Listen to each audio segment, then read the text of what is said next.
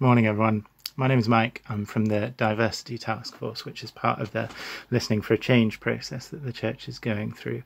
And I just wanted to give an update because this week we had our first session with Reverend Dr. Kate Coleman.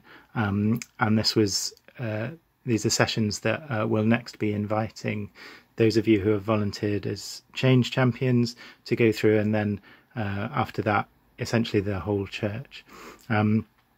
So a couple of points from our first session, so you know kind of what's coming.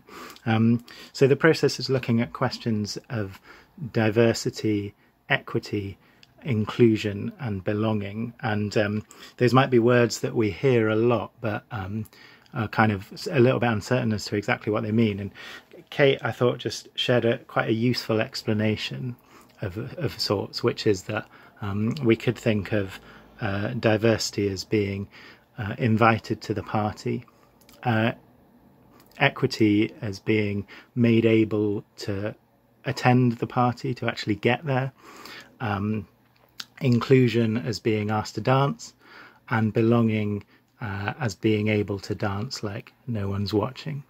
And we were kind of thinking about all of those questions in relation to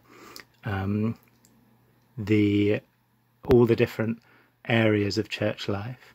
So we had to just kind of name all the areas we could of the life of All Saints, from kind of small groups to services, from Peckham Outreach to All Saints around the world, from Alpha Course to youth work, and from the church leadership and the PCC to whatever way you personally engage with the church, and then think through, well, how do diversity and equity and inclusion and belonging show up in each of those areas, or how do they not? How are they absent?